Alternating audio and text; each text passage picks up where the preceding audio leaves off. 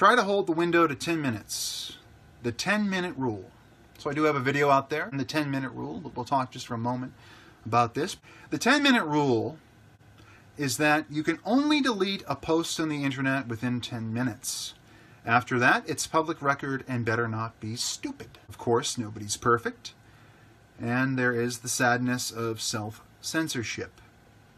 So, of course, any of these rules we come up with for society or for our own behavior or social media pro tips, obviously you can take them or you can leave them.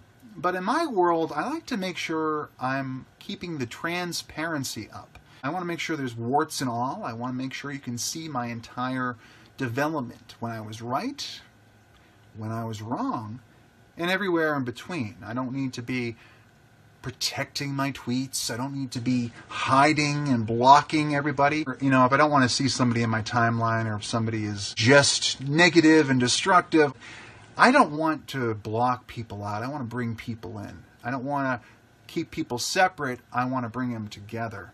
And that's why we preach against identitarianism on this channel. So the 10-minute rule is that you can only delete a post on the internet within 10 minutes. It's just something to kind of, hold yourself to. Like, give yourself some time to think it over. But if we're in this mentality of deleting tweets, guess what happens? You deleted a tweet. In many respects, that's an admission of guilt. People perceive it, perhaps irrationally, not rationally, as an admission of guilt. And when they save this tweet, they have your tweet. It's going to be aired somewhere, and probably at an inopportune time for you.